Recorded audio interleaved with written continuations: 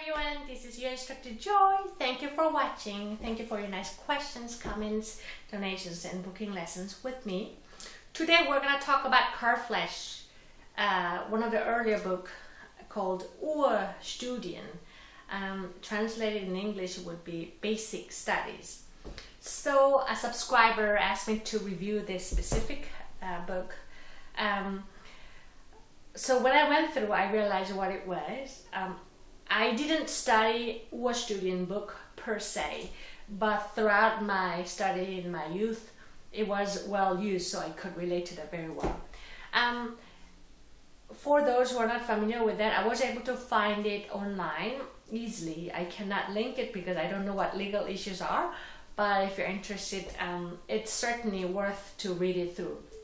So I also have to admit it sounds very similar to a book of Dounis. Dounis is spelled D-O-U-N-I-S. When it comes, basically this book is teaching how to work with our body in most efficient way without wasting many hours of practice, simply by understanding our anatomy and physics. That way we know what to train and how to gain control, therefore you can become a better violinist when it comes to technicalities. So we're talking only about techniques here. And he talks about importance of understanding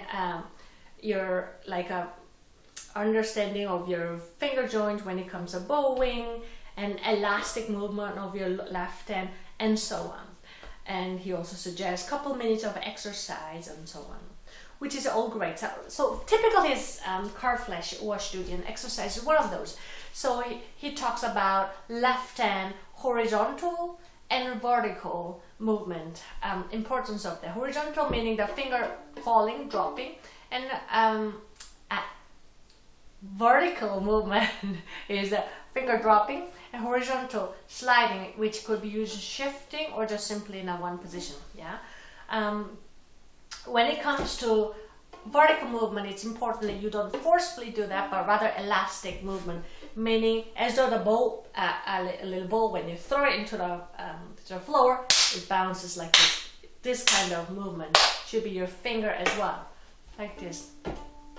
Yeah, even when it's last on the floor, or it should feel like this. The weight has to be taken off. Yeah, almost like that. So one of these Flesch Urstudien suggests like this: you leave your second, third, fourth finger on the string like this, 2, 3, 4, and then you move your first finger vertically, but make sure like this. Make sure it's not slow and stiff, rather fast and elastic. And then you do same thing, second finger, and the third, because it doesn't go as high, but you should try to get as high, and then pinky, like that. Then horizontal movement, it goes same idea, but second finger sideways. Make sure you go back and forth the easiest way without forcing it too much with the thumb, especially in the first finger, and then third finger and pinky, like that. When it comes, there's more about that, but I'm gonna just brush up quickly, just so that you know what kind of book this is talking about. Then about bowing. So here, bowing talks, of course, many parts of it. He explains the importance of when the flexibility of your finger joint and wrist and elbow adjustment and so on, which is all good idea, and suggests like every part of the bow, like meaning he uses the word nut, meaning the frog, middle, using the point, the word point means a tip. So like something like this from G to E string, using very little bow, and then here we're just adjusting with the wrist and then mostly the finger joint. So that, like this, sorry, like that, and the same thing goes in the middle, our tip,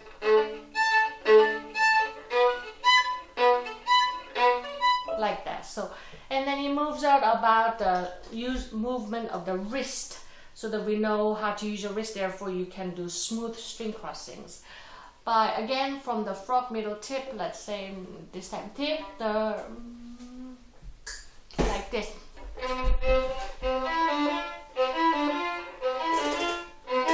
And then it goes shift to the second position. On and on. What do I think about it? In general, the ideas are great. But is it practical? Yes and no. Do I use it? Yes, I do. Would I practice every day, or do I practice every day, or do I teach my students every time? Yes and no. I'll tell you why. The ideas are brilliant. It is very hard to argue against the basics of physics and anatomy when it comes to, because there's either this or not. There's no compromise. Either your body can handle it or can't. Yeah, or there's very simple, straightforward way. So it is good for us to understand what movements are involved. Therefore, we reduce the waste of time. Just like I can grab a pencil like this, or I can grab my pencil like this, which, as you can see, second time I wasted much more energy, which the result is same, but first time I gently grabbed it versus second time I forcefully grabbed it. So of course we want to avoid that one, so that is very important.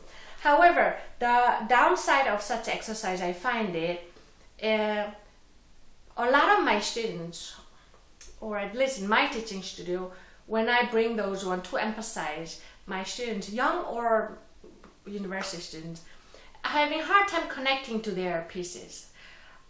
So when I explain to them why it is important to practice so-and-so way, it makes sense to them, but as soon as they go home in their own practicing room, and then it does not make sense, or it's not bringing enough result. Therefore, they don't practice that one, but rather they go back to the pieces or whatever they wanted to practice. So, long story short, the intentions of Flesch is good, but when it comes to practical practicing among students and violinists, it tends to not to succeed as much as the intention is.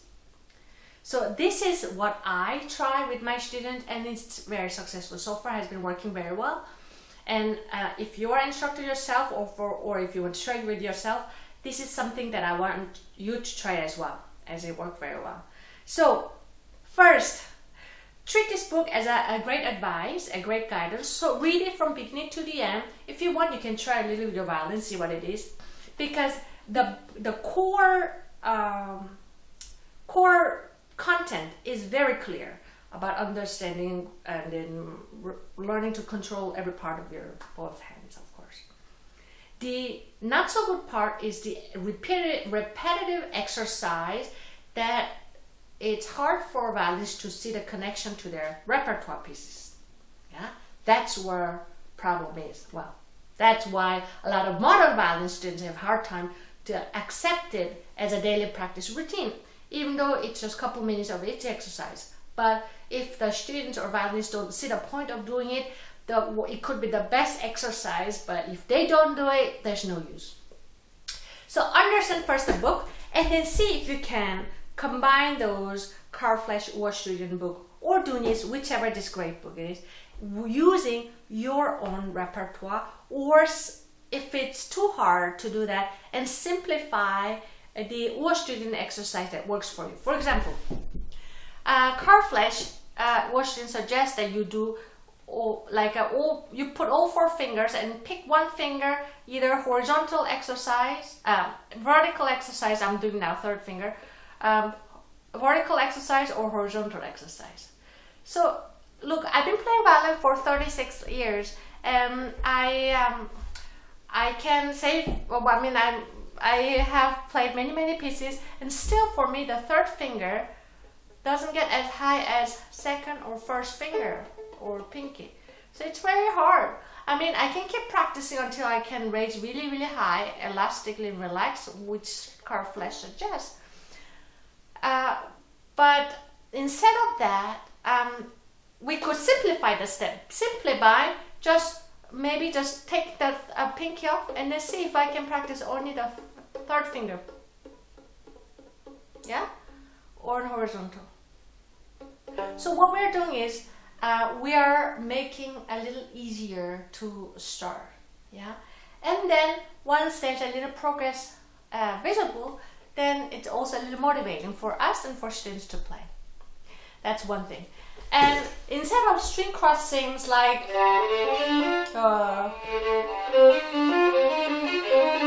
practicing what Flesch suggests, which is also a good idea, but see if you can use within your piece. Let's say you're practicing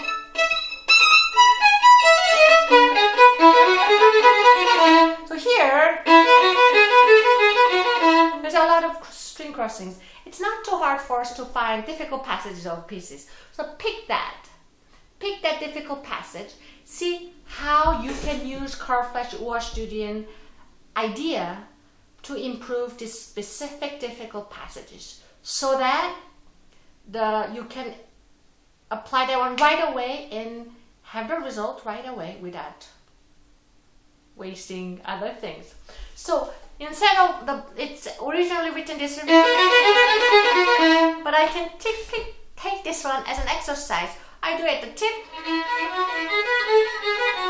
and study really what part of my right arm is really actively moving, what part of my right arm is unnecessarily moving, and analyze. So I just realized here the my important part is the wrist movement. So if I had moved the elbow, that was an unnecessary waste of energy. So this is what you should do. And then you do this one instead of only written, you repeat that one. So if it's too complicated, then get rid of your left and only open string practice. And see if you can do this time at the frog. Is it same? Now I'm realizing there's a much more involvement of your pinky, because pinky plays almost no role, but here pinky plays role to balance the bow. So here, if I do nothing, the bow falls. You see? So I have to use pinky to lower that one. So here, index finger and pinky plays important one. So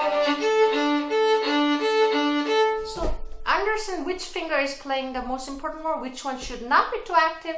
Sometimes by lifting those inactive fingers to exaggerate or making sure those are not overly active, but active fingers, in this case index finger and pinky, we can just put that one.